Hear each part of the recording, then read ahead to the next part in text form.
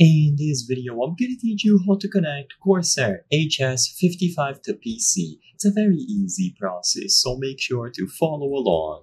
The HS55 headset is designed to work primarily with PC and laptops. So all that you have to do to establish this connection is to plug in the wireless receiver. So this wireless receiver will be connected to a USB port on a PC or a laptop, and of course any other compatible device such as a PlayStation console.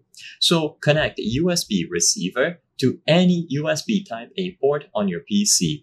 You can do it through the motherboard at the back of your computer. You can do it at the front of your case if you see that you have USB ports available. If you have a laptop, look at the side, and any basic USB-A port will do. Once the wireless receiver has been connected, let it sit there and then press the power button on the headset itself.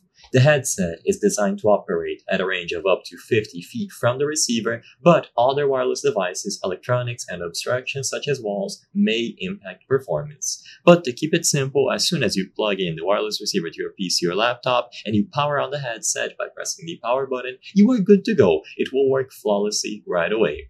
There is also a Bluetooth mode included, so while the headset is powered on, you can enable pairing by holding the MFB until the status LED rapidly blinks red and blue. When the headset is in pairing mode, you will find it under the list of available devices, and then you can choose the option to pair with the headset. But I highly recommend using the wireless receiver if you have the option first, because this will reduce latency and it is going to be the primary way to use the HS55. It is also compatible with other devices such as a PlayStation console, and you do it through the same method. You just plug in the wireless receiver and then power on the headset. They should be able to automatically communicate between each other.